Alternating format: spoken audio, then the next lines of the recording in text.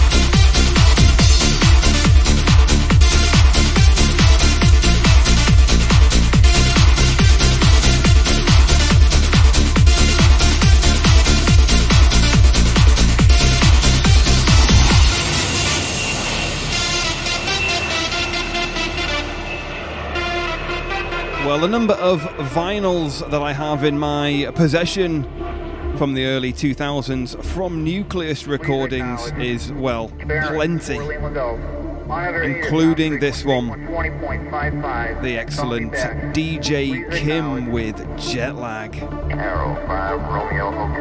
This is the Alpha Zone remix, and you can hear the similarities between this and their legendary remix of Saltwater's Legacy.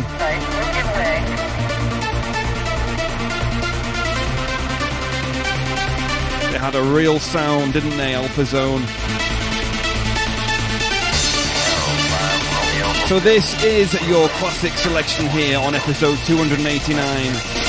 The awesome DJ Kim and Jetlag. Come on, people, let's go. We've got cruisers in space, we'll give way.